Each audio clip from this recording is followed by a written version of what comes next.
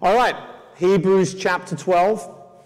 Let's pray, and then we'll get stuck in. Father, we pray that as we come to your word again today, Lord, that you would richly bless our time, that you would enable us to see the truth of your word, that the word would impact us, that your spirit would convict us, that we would, Lord, be spoken to by you through your word this day. And Lord, change us. May we be impacted by your word, that we might not be the same, that you might intervene again in our lives, and you might continually be renewing our minds and molding us and changing us, that we might be more like your Son, Jesus Christ, in whose name we pray. Amen. Amen. Okay, Hebrews chapter 12. We're only going to be covering the first couple of verses this morning, which is a great relief to me because I forgot my glasses. So I haven't got too much text to read. So chapter 12, verse 1. Therefore, since we are surrounded by so great a cloud of witnesses, let us also lay aside every weight and sin which clings so closely, and let us run with endurance the race that is set before us. It's a very well-known passage of Scripture. It's one that, like most well-known passages of Scripture, has degrees of misunderstanding that goes along with it. But we start off with the word therefore. And obviously here the reference to the cloud of witnesses is such that we understand that everything that's being said here is on the basis of this great chapter of faith that we took so long over. We went through these journeys of these great people of faith, and we again and again saw, as we sung this morning actually, that their lives proved his faithfulness. The story of Hebrews 11 is not that Abraham was a man of great faithfulness. A cursory reading of Genesis would enable us to understand that Abraham, for most of his life, was not a man of great faithfulness. That he was a man of compromised faith, a man who messed up and did amazing things, and then messed up and then did amazing things. And God proved his faithfulness to these people because he took that faith and he matured it. And so Abraham finally came to that place when, having doubted Isaac's birth, having doubted the ability of Sarah to give birth, he finally gets to the place of faith where he believes that if he kills his son, that God would raise him from the dead before he would neglect his covenant. The faith of us is accomplished through recognizing the faithfulness of him. When we understand that he will not stumble, that he will not fail, that he will not let go of any of his promises, then we become people of faith as we learn to trust him. And the therefore here at the start of chapter 12 is telling us very clearly it is because of all that we've seen and that we've learned. These people who believed that God was going to fulfill his promises even if it was done in the next life. That is what the listeners to this sermon, to this book, were being encouraged to do. So therefore he says, since we are surrounded by so great a cloud of witnesses. Now this is the bit that I think people are familiar with, and I think there's some misunderstanding here. On the one hand, the writer of the Hebrews here, who I don't think is Paul, the writer of the Hebrews here is using certainly an athletic analogy. He talks about running with endurance the race set before us. And I think that sometimes we look at that and then we picture this cloud of witnesses being this mass of saints surrounding us in the stadium. So here we are, we come in the stadium, and here we are, we're running our race, and they're all there sort of, with their popcorn and their flags and those oversized fingers that you guys have for your sports events, and they're going, yeah, go on, go on. I think that's complete nonsense. I think that right now, Abraham doesn't really care that much about what I'm doing. Just going to go out on a limb here, okay? I think he's probably so enamored with Christ that me and my life is not really that big a deal. I'm not convinced by Scripture that somehow those, I think funeral services are often the worst places for emphasizing this understanding. Somehow we have this idea that, they've now gone and they're watching us from above. Honestly, if I die tomorrow, I'm with Jesus. You guys, not so interested anymore. You might be important right now, but when I'm with him face to face, not such a big deal. And this idea that sort of these people who've died are kind of sitting around on clouds watching us and going, oh, look, there he is. Oh, we messed up. Oh, now he's doing better. Oh, well done. Here, pass me the popcorn. That's not going on. I really don't believe it. What we need to do, I think, to understand this is not so much think of the sporting analogy that's about to come, but think of the analogy that's being used throughout chapter 11, which I have mentioned several times, which is the one of there being testimony and witnesses and court-like analogy. And what he's saying here is not that these people are cheering us on, not that they're looking at us, but rather that we're looking at them. And that's what he says. He says, when he says, let us lay aside every weight, every sin closely, let's run with endurance the race set before us. And he talks here about looking to Jesus, but he talks about seeing them first. It doesn't clearly come through in the English text, but I think the idea is that we see them, and then we look at Jesus. We'll talk more about the looking at Jesus bit in a minute. But we see them. So they are witnesses to us. They testify. Now let's just break it down and think about how this works for us, okay? Here you are, and you failed again. You stumbled. You struggled. Here you are, and you feel hope draining away from you.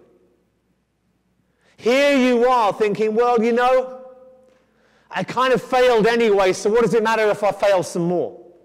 What does it matter if it's inevitable that I'm going to keep messing up, so, I might as well just dive on into it. And we have these excuses that we put into our minds and our heads where we use our failure as an excuse for more failure. We use our compromise as an excuse for more compromise. And the Scripture is saying to us, it doesn't have to be that way. And you say, well, I'm always like this. I've always done this. I keep struggling here. I keep failing here. And the Scripture says, yeah, but here's Exhibit A, Abraham. Look at the compromise in his life. Look how he messed up again and again. Look how God said, no, I'm going to do it this way, Abraham. And Abraham says, no. Here, Ishmael, have Ishmael. Use Ishmael. And again, he did not believe. And then finally, there on Mount Moriah, he goes to sacrifice his son, believing that God would raise that child from the dead to fulfill his promises if need be. He changed. He didn't compromise. At the end, he became a man of mature faith. And so the text is saying, here's the proof that God's faithfulness can be worked out through unfaithful people. That you can become a person of faith. That you, who are a person of faith, can mature in your faith. That God can use even you. Look at all this evidence. Abraham compromised, and God brought him to a place of no compromise. And as you go through that list and you see these people, Moses committed murder, and then Moses is used to lead the people. And there, even in the midst of it, we had Rahab the prostitute. God can use anyone. He simply requires us to trust him. And our faith journey is a journey of trusting him.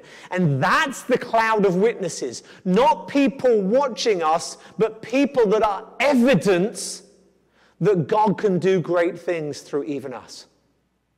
It's quite a different perspective, isn't it? And so there is this great cloud of witnesses, and they surround us. They're there as evidence that God again and again and again has used sinful people to achieve his purposes. And you are no different, and I am no different. Satan loves to tell us that we're special in two completely different ways. Firstly, he likes to suggest that we're special so the rules don't apply to us, you know. Everybody else has to do this, but not you, because you've had it so hard, or your circumstances are different, or there's this excuse, that whatever it is. Somehow the text now doesn't apply to you. You're special. No, you're not. The text applies to us all equally. But the other way he tells us we're special is almost the opposite. He says, of course God can use Abraham, but you're not exactly Abraham now, are you? Who do you think you are? You're just some, he can use those people, and obviously the person to your left or the person to your right, they're perfectly decent people, but you, not a chance. You're special. You're one of the worst ones. And sometimes he uses that to us. And this text is saying, look at the evidence of Scripture. Look how again and again God takes people and uses them. And all we have to do is trust him and trust his purposes. That's our journey. Being faithful to God and trusting him whatever comes along. And therefore, with that in mind, he says, because of this, therefore, the witnesses that we've seen in chapter 11, he says, let us do two things. Let us, firstly, lay aside every weight and sin which clings so closely. So in other words, here we're going to do two things. We're going to firstly, we're going to put aside, and then secondly, we're going to see in a minute, we're going to run. Okay? Now, before we deal with the specifics of putting aside, let's look at them together. Let us put aside, let us run. It's one of the few times in the pulpit I'm allowed to talk about running, so hallelujah. But I run a lot, and when you run, you don't want to carry too much. Sometimes in the longer runs, you're going out for longer, it's a long day in the summer, you need to take lots of water or food or your phone for an emergency or what have you. I've got these little packs I have sometimes for when I'm running. But you really want to keep it as light as possible, because when you're running, you've got to carry it. And that goes for bottles and bags and paraphernalia, and it also goes for the stuff that's a little bit more attached to you around your waist. You don't want to have anything that you have to carry. I got one of my good friends who I run with a lot. He goes to the gym a bit, shall we say. And when I run alongside him in the summer, I always feel a little bit of a boy next to a man. And I always mock him, though, and I say, it's all well and good you having the gun show, pal, but you've got to carry it up the mountains every time we run, you know. He's got all of this weight. Looks pretty good, I'll give him that. But he's got all of this weight, but he's got to carry it when he runs. And the picture being painted here is one of the fact that we've got to run. There's something that we've got to do that requires effort and it requires energy, and we don't want to make the job any harder than it already is. It would be crazy, you know. It's like, Anthony, it's race day. You've trained for this big event. I know. Why don't we strap on a whole bunch of extra weight that you wouldn't normally have? I know. Why don't we wear two left shoes rather than a left and a right? Why don't we, why don't we carry 5 books in each hand while we go? You'd think that would be crazy. No one would do such a thing as that. You wouldn't want to make the job harder. But I think the problem is we don't see our lives as being this race. We don't see this as being something important. We don't see it. We just kind of plod through, and so we allow ourselves to be weighed down and entangled. And he says here, lay aside. So we're putting aside this stuff so we can run. Lay aside every weight. Everything that weighs you down. Everything that hinders. We're going to talk about sin in a minute. But I think there's the implication here that there are things that in and of themselves aren't inherently sinful that somehow, nevertheless, make your journey harder. It's not inherently sinful to miss church on a particular week. I'm never going to say, oh, you weren't here this week. We know what sort of sinner you are, I'm not going to judge you for that, and people have vacations and things come up and people get sick and what have you. But if it's not a priority to you, of course that's going to affect your faith. Of course that's going to affect your walk. And it may be that each specific time there are justifications and what have you, but do we really want to run this race as well as we can? Do we really want to push on? Do we really want to accomplish all we can accomplish? Is the gospel important to us? Is us being faithful important to us? Or are we happy just to get distracted and weighed down? And then specifically then he says the sin which clings so closely. And the ESV doesn't have the word "the" here, but it is there in the original. It is the sin. And I think that's significant. I think to these people, we know, we've been doing this book for a year now, we're very aware that the sin for them is the temptation to go back to old covenant Judaism, to go back to a sacrificial system, to go back to what they knew, what they were raised in, because of the persecution they were facing. And for them, that is the sin. That's the sin that clings onto them and won't let them go. Now, your sin might be very different to their sin, I imagine. No one here rushing to kill any animals to sacrifice the blood before the altar in a temple. But there are sins. There are sins that we have that cling to us, that dig in. When my dog comes out with me running, he'll sometimes come back. Many of you have met my buddy. And he comes back sometimes with these ticks on him. Man, you can't just pull a tick off a dog. You've got to kind of get in and twist and turn and pull it out. Otherwise, half of its head stays in there. They're horrible little creatures. But they have this way of just getting in and sucking the blood out of a creature and just hanging on there. And sometimes they're so strong that you kind of feel it. Is that just a lump? Has he just got a bump there or something? And then you realize that's actually a creature that's attached itself on. And sin's like that.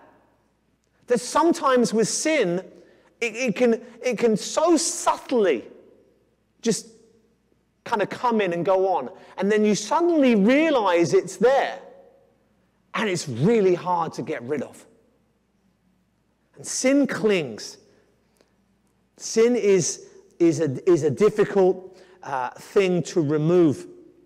And he's saying to them, if you want to be people of faith, stop being distracted.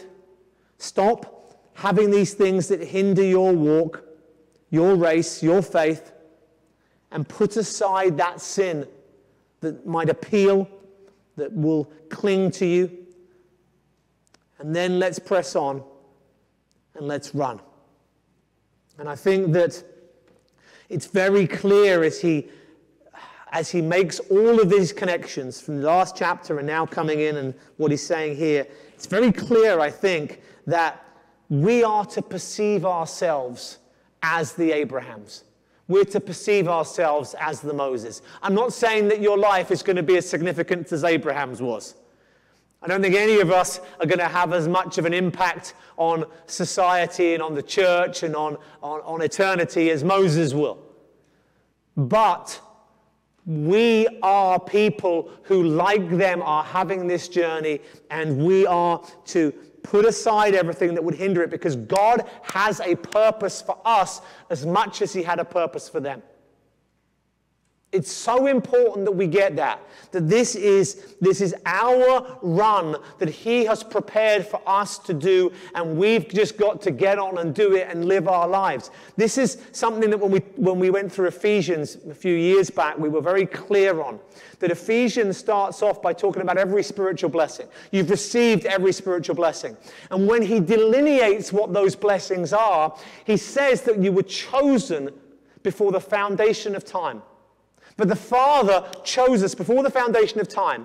And then when he goes through that chapter 1 and into chapter 2, he concludes that whole section by talking about how we're saved by faith, obviously, and not by works, so that no one should boast, but goes on to say that we're saved for works that were prepared for us, that we should walk in them. You have a journey. You have a journey that God chose you for before the foundation of time. And just like Abraham, just like Moses, just like the others, we've got to learn to walk that race, run that race with a patient endurance.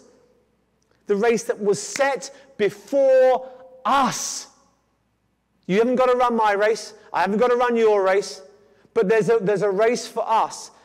And they're all different, but they're all the same insofar as sin will weigh us down, and we've got to just keep pushing on with faith. Trust God. Trust God. Something comes in that we didn't expect. Some tragedy, some difficulty, some problem, something that we didn't want, something we can't handle, and we trust God. We trust God. We trust God. We just keep going by faith. And whatever comes on our way, whatever hurdles, whatever problems there are, we just keep on going with patient endurance. People often talk about the Christian life in terms of a race, and they say it's not a sprint, it's a marathon. Listen, guys, it's not a marathon. A marathon's, it's a few hours, it's no big deal. I've done these 100-mile races. The Christian life is like a 100-mile race. People say, how do you train for a race that's 100 miles? The answer is you can't any more than you can train to be run over by a truck. It's just going to be utterly miserable, and you're just going to get to that point where you cannot muster the strength to take another step forward. If you ever get a chance to see one of these things from a distance, you should do it. You could go to mile 75 and watch people on benches just sobbing. Just there they are with the aid station where they've got nice cups of soup, and it's pitch black, and they've got to somehow go up another mountain, go on for the next aid station, another 6 miles. But before they can do that, they've got to get off the chair. They've got to step up, and they've got to keep going. And you see these people who are normal, nice, smiley, rational people who just are trying to summon the strength to get up and take one more step. That's what the Christian life is like, right there.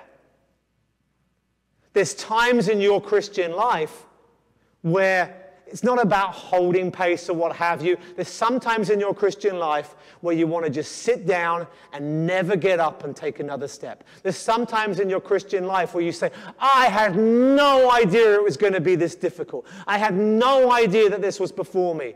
I have no strength left in my legs. How do you expect me to get up? I barely made the last 5 miles. How can I make the next 5, let alone the next 25? How do I do this?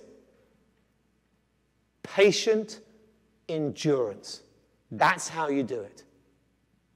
We have this saying in ultra running where you're struggling in the latter stages, and you say, I'll just get to the next aid station. There'll be more water, there'll be more food, I'll just get to the next aid station. And then when it's a struggle to get to the next aid station, Okay, I'll just get to the next mile, just the next mile. And then you get to the point where, okay, just next step. You just do what you can in the moment to keep going. That's the definition of patient endurance. Sometimes we look at our lives and we look at what's ahead of us and we're like, I can't do that. The Bible says that tomorrow has enough worries of its own. Or sorry, today has enough worries of its own, so don't worry about tomorrow. Today is what we have to do. This step. Can you be faithful to God now? Today. In this moment. Tomorrow, we'll worry about that tomorrow. But today, right now, can you be faithful to God? With all your trials, with all your struggles, with all your difficulties, with all your history of failure. Can you be faithful to God now? That's patient endurance. And then you ask the question again the next day, and the next day, and the next day, and we keep going, and we keep going, and we keep going. Now you say, well, you're not really selling this. It sounds pretty miserable. Well, here's the good part when we come to verse 2. So much as we've got all of these others as a witness to us, there's one that we should have our eyes on. Because as I said already, the story of Hebrews 11 is not the story of Abraham and his faithfulness. It's not the story of Moses and his faithfulness. It's the story of the faithfulness of Jesus Christ. It's the faithfulness of God. It's how God, the sovereign, triune God, was sovereign over all the lives of all of these people. And so, when we are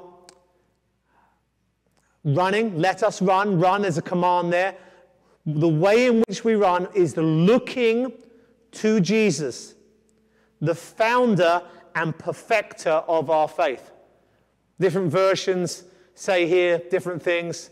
Creator and finisher, author, finisher, pioneer is another one I've come across. But the idea is he's at the beginning of our faith and he's the end of our faith.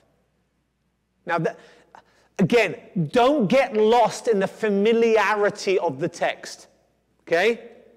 What it's saying here is that Jesus is the founder, the author, the creator of our faith. Way back in Hebrews chapter 2, we had a similar statement where it talked about Jesus there being, the same word was used, him being the author or the founder of our salvation. Hebrews 2 and verse 10 it is. So Jesus is the one who gave us faith. He created our faith. He's the one who started this journey. And he has this race laid out before us. Now, normally when I do these long running races, you can look at maps beforehand. And sometimes you have to because they can be like long distances and you kind of want to have a vague idea. I've done some races where it's compulsory to carry a map with you at all times so you don't get lost. But there is one race that they did, I don't think they do it anymore, that was particularly mentally brutal. And it was a race that they called the piece of string race. Because of the expression, how long is a piece of string? And so you would do the piece of string race and you would say, okay, off you go this way, and off you go. And they would give you directions to the next aid station. And that's all you knew. And then you got there and you went to the next aid station. And you had no idea how long that race would be. In fact, the race director didn't know either until on the start of the race, he pulled out of a hat at various lengths of the race. It could be anything from 3 miles to 133 miles or something like that. And he would just pull out of the hat and say, okay, this is that. Okay, now we know how long you're going. And often it would be on a circuit and you just keep going and you keep going. And you did not know when you got to the aid station whether you were finished or you had to go again. Utterly mentally brutal. But is that not what our Christian life is like? We have no idea where we're going next, what's around the corner, how much longer we've got to go. what we're going to find in our journey. It's just this complete mystery to us. But Jesus is the one who started us on this journey, and Jesus is the one who will perfect us, mature us. He's the one who took Abraham and said, this is the plan I have for you. The guy who won't believe me when it comes to Isaac, you're going to have a knife above Isaac. You're going to trust me completely. He sees our journey. He knows what we can do. Be looking ahead in Isaiah, where he talks in Isaiah 40 about how God will bring comfort to the weary. He knows us. A bruised reed he will not break. He knows how much further we've got in us. Sometimes we think we're done. We think we can't cope with this or do this or what have you. But we look to Jesus knowing this, and this is the thing that everybody seems to miss in this verse, that he is the one who starts the journey, and he's the one who has this race laid out for us, and it's going to take us to the end of our journey. So we trust him. It's him that we're trusting in. It's not some random series of events in life. It's Jesus. He's the one that says, here's the start of your journey of faith. Off you go. Well, where am I going? Just go. But how long is it going to go on for? When am I going to learn this? Well, are we dealing with this sin now or that sin? What about this thing? Just go. Wasn't that Abraham's life? Go to a land I will show you. So what land would that be? The one I'm going to show you. But you know, where's the destination? What do I put in the sat nav? Just go. I'll show you. Is that not the walk of faith?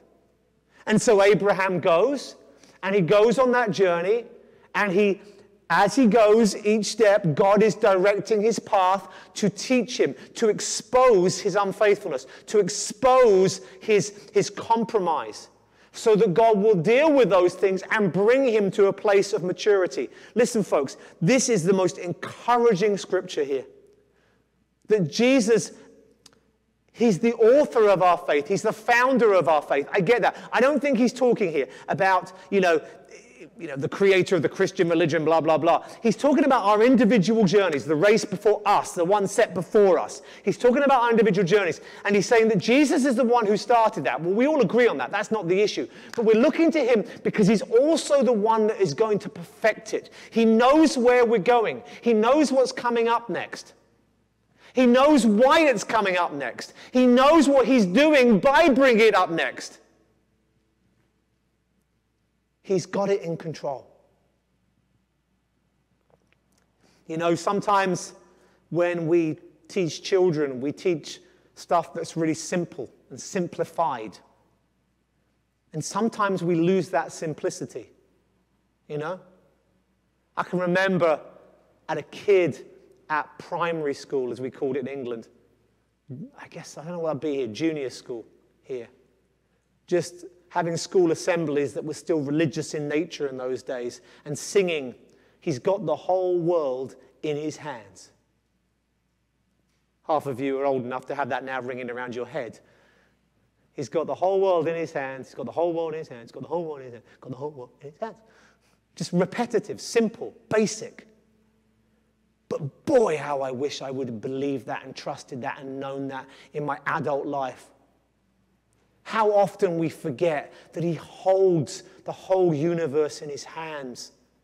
That he is the creator and he is the sustainer. That he is the one who plots the path, charts the journey. He knows where he's taking us. He knows where we need sustenance, when we need our aid stations, when we need to have food and drink, when we need to have a rest, when we need to have a break. He takes us on, he moves us, and he has everything to hand. Why? Because he's the founder and perfecter of our faith. He's in control. But you see, and here's the great thing about Hebrews, and this is where he's pointing us back to what we did before chapter 11. Not only is he in control, but he walked the walk as well.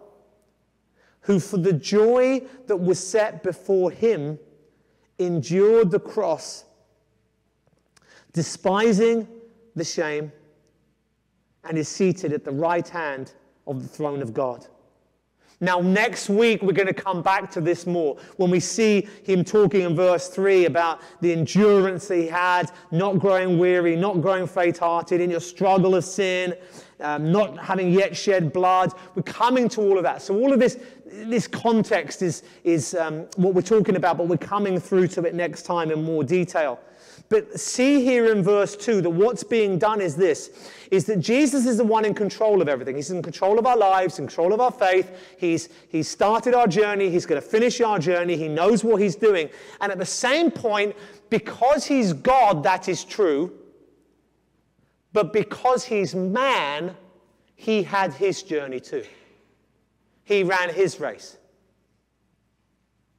That's what it means for him to be our high priest. That he is there as man representing us before God. He had his own journey. And this was his journey. He endured the cross, despising the shame. The cross of Jesus Christ is suffering that we will never be able to comprehend or imagine. And the phrase despising the shame I find absolutely fascinating. That this was something that was horrendous for him. This was something that was not worthy of him. He deserved nothing. It was poured upon him. And yet he endured it.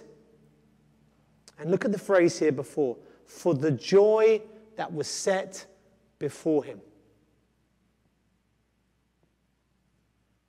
And what's that joy? Where is that? He despised the shame. He despised the cross. But now look, he's seated at the right hand of the throne of God. He went through the cross knowing that he was going to get to the right hand of God, knowing what was going to be accomplished through the cross, knowing that that cross was what founds the faith, perfects the faith. He went through all of that for that joy of that exaltation that comes. So much here is familiar with Philippians 2 and that whole section where it talks about Christ humbling himself. And that because he humbled himself, therefore God super exalted him. Because he humbled himself at the cross, therefore God lifted him up.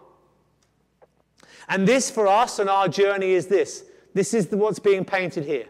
Not only is Jesus in control of your lives and all things, but whatever he's asking you to go through is less that he went through. And he went through it knowing the joy that was on the other side. This has come up again and again. This has been one of the key things in all of Hebrews 11. Not just their journeys, but they did it because they believed in the promised land. They believed in what was to come. They believed in the resurrection. They believed that God would ultimately make things good and right. Because they trusted God for their future, they lived for him in the present. Jesus, he saw the future, he saw the joy, he saw the rejoicing, and so he endured the cross. And now is seated at the right hand of the Father. No, you don't know the next step. You don't know what trials await. You don't know what's going to happen this year, next week. You don't know what... if I get my baseball terminology correct, what curveball is going to be thrown at you. You've got no idea. But we do know about the rewards. He's talked about them again and again. We do know that faithfulness is rewarded. We do know there is joy before us. We do know that there is going to be a time when we see him face to face and everything will make sense. And every compromise that we made, every time we said, well, I don't think that verse applies to me in this situation, or God doesn't expect that of me, every time we made an excuse, every time we let that sin just cling on to us, every time we didn't put aside the things, we'll look back and we'll say, I could have just trusted him. And every time we did trust him, we'll be so grateful we did. We'll be rewarded. Rewards, genuine, bona fide rewards. And there is no depth deeper than the shame of the cross. And there's no place greater than seated at the right hand of the Father. We won't go as low, and we won't be raised as high. But are we prepared to go low? Are we prepared to be humbled? Are we prepared to be faithful?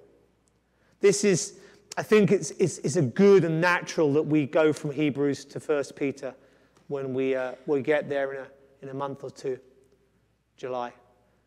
I'm not planning on a break in between. I'm not planning on a break in between the books, because 1 Peter is dealing with people who are suffering in terrible persecution. And so many of these themes we've been dealing with, we're going to run straight in with them into 1 Peter while it's fresh in our minds. Because these people, remember, they are threatened. Their livelihoods, their lives in many cases, it's all threatened. They're being persecuted from all sides and all corners. And God was saying, just trust me. Just trust me.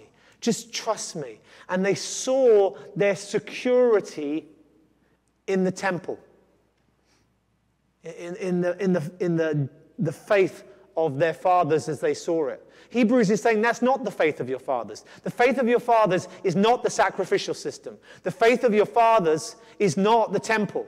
The faith of your fathers is trusting God. And when God said make the sacrifices, you had to make the sacrifices. That's trusting God. When God says don't make them anymore because you have one sacrifice for all people for all time, then you don't make them anymore. You trust him. When God says you go to the temple, then you trust him and you go to the temple. When God says you now are the temple, you trust him and you believe that. And whatever we're facing, there is always a reason. There's always a reason not to trust. And it's going to seem so stupid retrospectively. It's just going to seem ridiculous. It's going to seem as ridiculous looking back on our lives as when we look back on the lives of these people. Oh, Abraham, why would you do that? Why on earth would you go and take Hagar? I mean, why would you? God said he's going to give you a son. Do you think if you don't suddenly intervene, like put on your cape and I'm super Abraham, I'm going to intervene and do what God couldn't do this without me.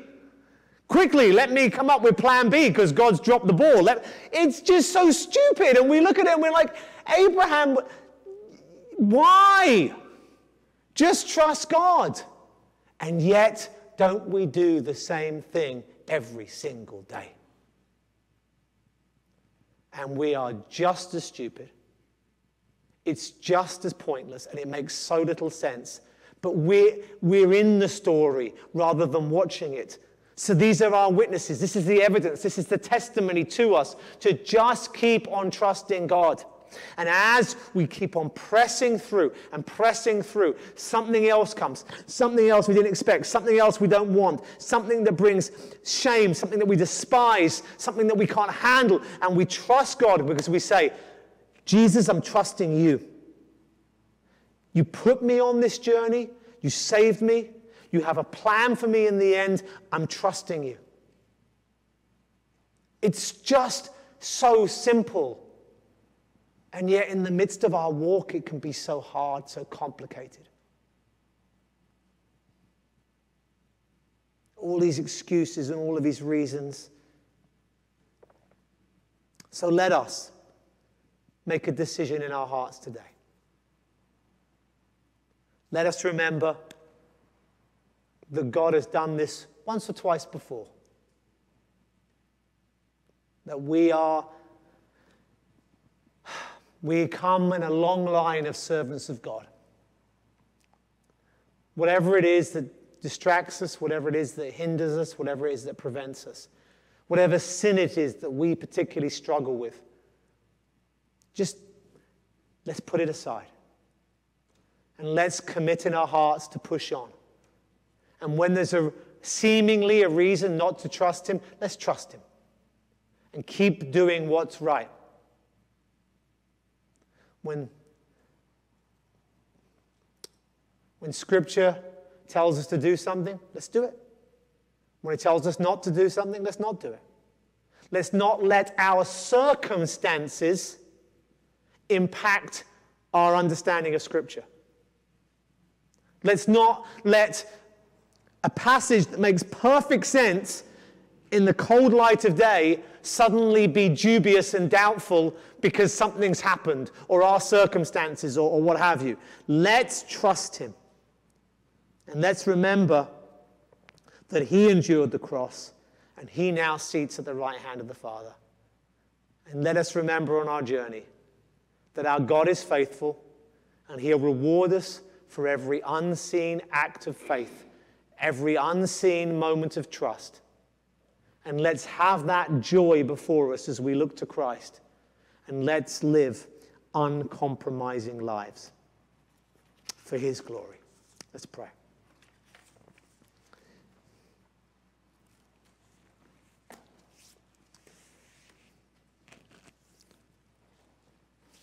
Father, I pray this morning that you would, Lord, that you would enable us. And Lord, even saying that, I feel convicted.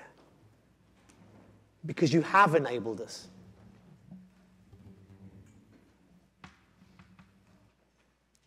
You've given us your Holy Spirit that we might be able to put aside and to run. Whatever you've convicted us of this day, Lord, may we put those things aside. May we run the race you have set before us. Whatever comes to distract us, to hinder us, to make the journey more difficult, more testing, may our eyes be on Christ.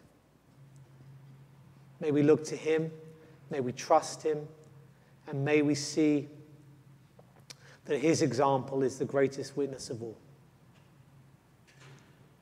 May we know that you reward us, and may we trust you. You have the whole world in your hands. May we trust you. You have our life in your hands. May we trust you. You see the beginning and the end. May we trust you. Mature us by faith, we pray, Lord. And may you be glorified as we trust in you, that your faithfulness might be apparent to all. Amen.